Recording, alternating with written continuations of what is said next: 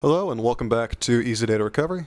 Today we have a 6 terabyte 10 head drive with a snapped SATA data connector on it. And you may be wondering, well, what's the head? This is a 8 head, 4 platter head from a broken drive. I think this head is broken as well. And if that's 8, you can imagine how big 10 is. Now this drive, the customer was storing some software on it and some photos, and this drive stopped working. And while they were troubleshooting it, they actually snapped the connector off. So our first job here is just to get the drive, or get the PCB on there repaired, just so we can start troubleshooting. And once that's done, go ahead and plug it into our professional data recovery tools. Now, for this, we do need a donor, and thankfully, we already have one. We actually keep a collection of donor drives here. And this one is a known good drive with a known good PCB. So what we're going to do is swap the BIOS chips over, plug the PCB back into the old drive, plug that into our professional data recovery tools, and then, only then, can we finally start the data recovery. And with that, let's get started. Alright, so we're going to start off with our donor here. Now remember, this is a known good drive that we can pull parts from, and that's just why we have it. So we're going to go ahead and remove the PCB from this drive, and the main thing we want from both these drives is the BIOS chip right here. We're going to move the BIOS from the patient over there onto the donor right over there. So, same process with our patient. We go in, remove those 8 screws so we can expose the other side of that PCB. And you can really see just how shredded the connector is right there. It really took a beating. So then we're going to go to our microscope here. All this work is going to require micro soldering, and that means that we do need a microscope to do it, as well as some fairly precise tools. Right at the top here is our BIOS chip there. It's denoted by that U12 there on the board. To the right is the connector that interfaces between the PCB and the head inside the drive. Now this is made of plastic, so if we go in with too much heat, it's going to melt that connection and damage our board, and we really don't want that. Below it is the controller with that thermal pad right there, and it's also fairly fragile, so if we use a little bit too much heat, too much flux, we can risk damaging that as well. So, first step here is going to be removing the BIOS chip, and we're going to start off that process by adding just a little bit of flux to the pins here. It's going to make sure that the solder all stays together. And then from there, we're going to apply just a little bit of heat using a directional nozzle, so we don't risk any other components on this board. Now this only needs a few seconds of heat to get it off and melt the solder. So once that's moved from our donor, we're going to go to our patient and repeat the process. A little bit of flux, just a little bit of directional heat, and that BIOS chip is going to come right off. Now these BIOS chips are directional. If you notice the dots on them, that indicates which direction they need to be placed down. So we're going to take the patient BIOS chip onto the donor board here, go in with a little bit of heat, just enough to slightly melt the solder.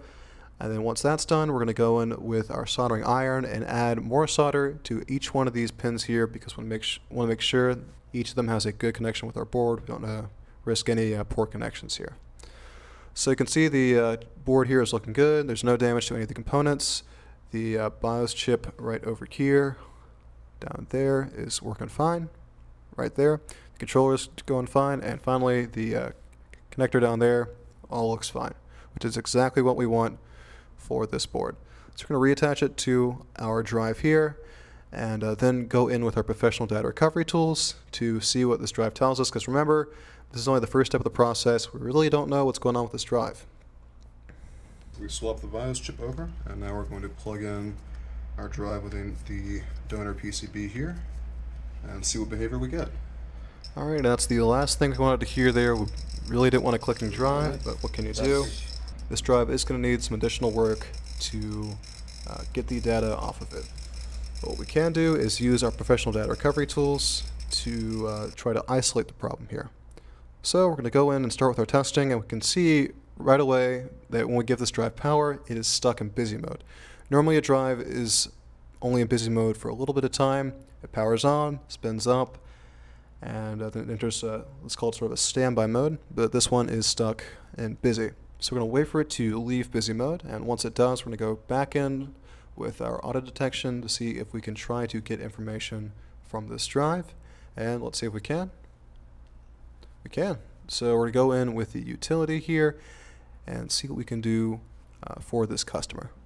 Now we're going to have it auto detect the family here again, because each drive has a different family essentially it's part of, and each of those families operate in a different manner with different firmware, different specifications.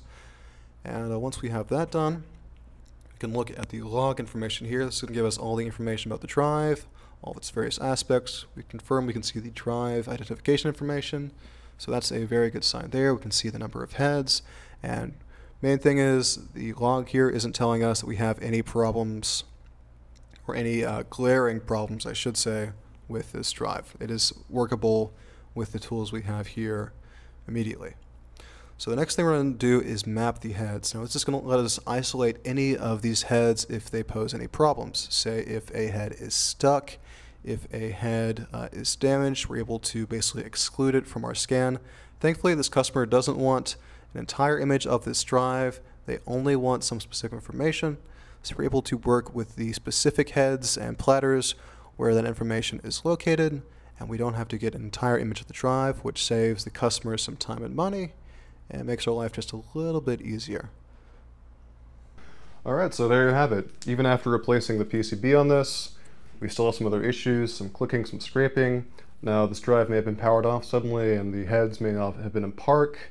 They may have scraped against something, and we don't know yet because we haven't opened this drive, but thankfully for us, the customer doesn't want a full image, so there's no need to source a donor, do a head replacement, do anything to the platters.